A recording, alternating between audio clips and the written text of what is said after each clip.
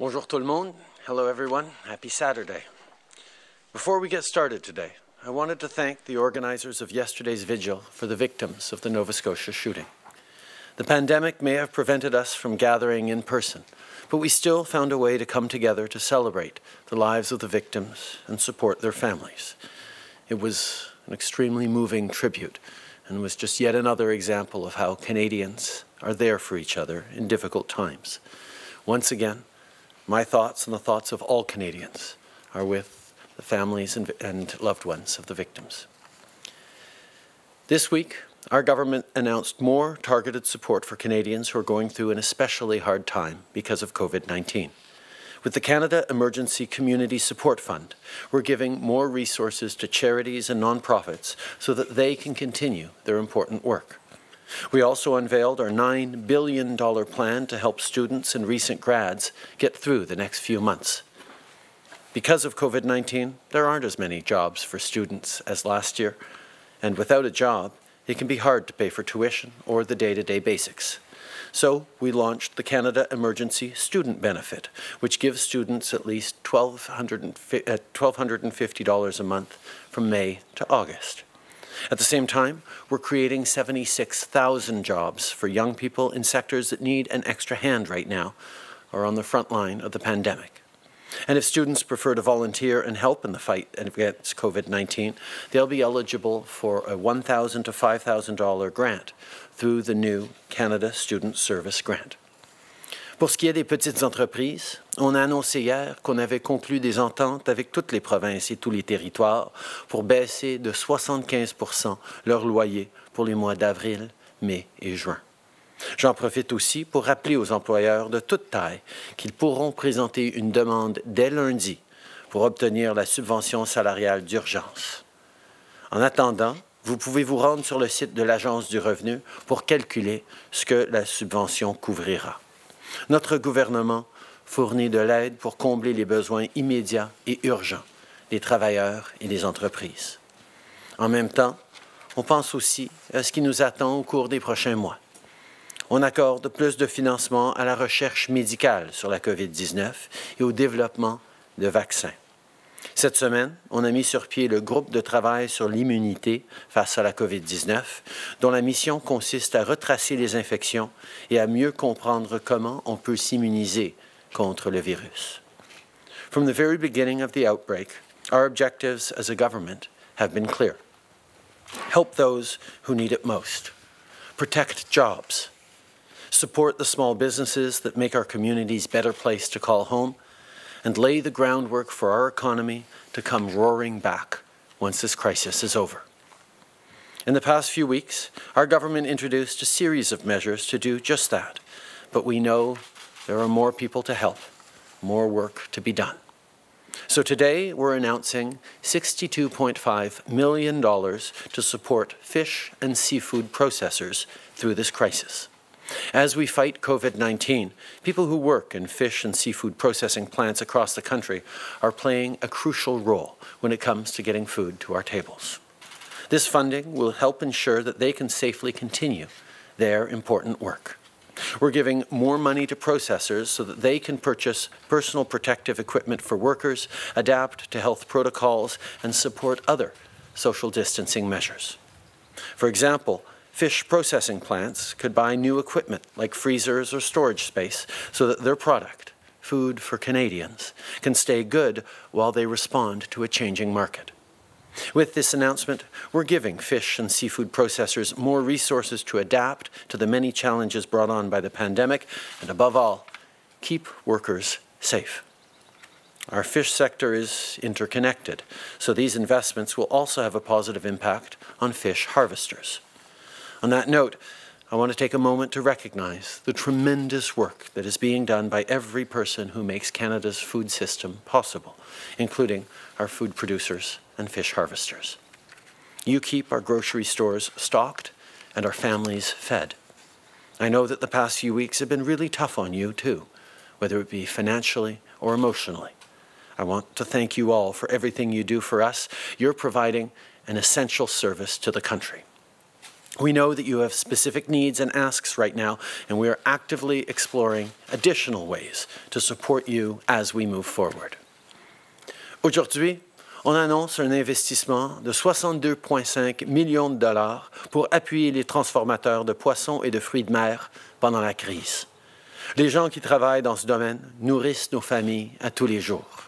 On investit pour leur permettre de poursuivre leur travail important en toute sécurité.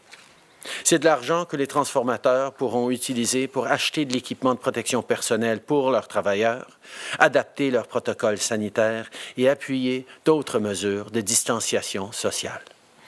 Les usines de transformation de poissons pourront utiliser ces fonds pour acheter des réfrigérateurs ou de l'espace de rangement pour entreposer leurs produits pour les vendre plus tard. Grâce à l'annonce d'aujourd'hui, les transformateurs de fruits de mer et de poissons disposeront des ressources nécessaires pour faire face aux défis de la pandémie et surtout pour protéger la santé et la sécurité des travailleurs. Comme nos secteurs des produits de la mer sont étroitement liés, ces investissements profiteront également aux pêcheurs. Je veux d'ailleurs prendre un moment pour souligner le travail incroyable de tous ceux qui travaillent dans le domaine de l'alimentation. Vous remplissez les étagères de nos épiceries de produits frais, cultivés chez nous. Je sais que les dernières semaines ont été très difficiles pour vous aussi, que ce soit pour le plan financier ou émotionnel. Merci pour tout ce que vous faites pour nous. Nous savons que vous avez des demandes et des besoins particuliers et nous continuons d'évaluer plusieurs façons de vous aider. Comme je l'avais mentionné hier, je me suis entretenu avec les premiers ministres des provinces et des territoires et nous avons notamment parlé de la réouverture graduelle de l'économie. On travaille avec les administrateurs en chef de la santé publique pour établir des principes et des normes qui nous serviront tous. L'économie et les réalités de chaque province sont uniques, donc le timing et les mesures précises vont être différents d'une province à l'autre. Cela dit, il y a un travail de coordination important qui doit se faire à l'échelle nationale pour éviter toute confusion. On est en train d'établir un plan fondé sur la science, les données et l'avis des experts qui témoignent de notre ambition commune de sortir le pays de cette crise. La prochaine phase sera cruciale. Si on ne met pas les bonnes mesures en place, on pourrait perdre tous les progrès qui ont été réalisés jusqu'à présent. Nos discussions se poursuivent. On va continuer de travailler ensemble pour assurer la sécurité de tous les Canadiens. Yesterday, I had a call with the First Ministers and we talked about putting together a joint statement outlining what needs to be done to reopen the economy. We're working together with Canada's chief medical officers to establish principles and guidelines for us all. We have to be mindful that the economy and the realities of each province and territory are unique, so the timing and specific measures will be different across jurisdictions. We need a coordinated approach nationally to avoid any confusion amongst Canadians. We're working together on a plan based on science, data, and expert advice that lays out our common ambition to see our country through this. If we don't get the next phase right, we risk losing all the progress we've made so far. These conversations are ongoing, and we will keep working together for all Canadians. Tomorrow, there won't be any press conferences either by doctors or myself, so I want to close this morning to talking directly to young Canadians, as I do every weekend. To all the kids watching out there, you're doing great. Keep helping out around the house, try to keep up with your schoolwork, and above all, stay positive. This is a tough time, but we're going to get through this together. And to young people out there, many of you are students who need extra help, and we're here for you. This week, we announced a series of measures to support you during this crisis. But we need your help, too.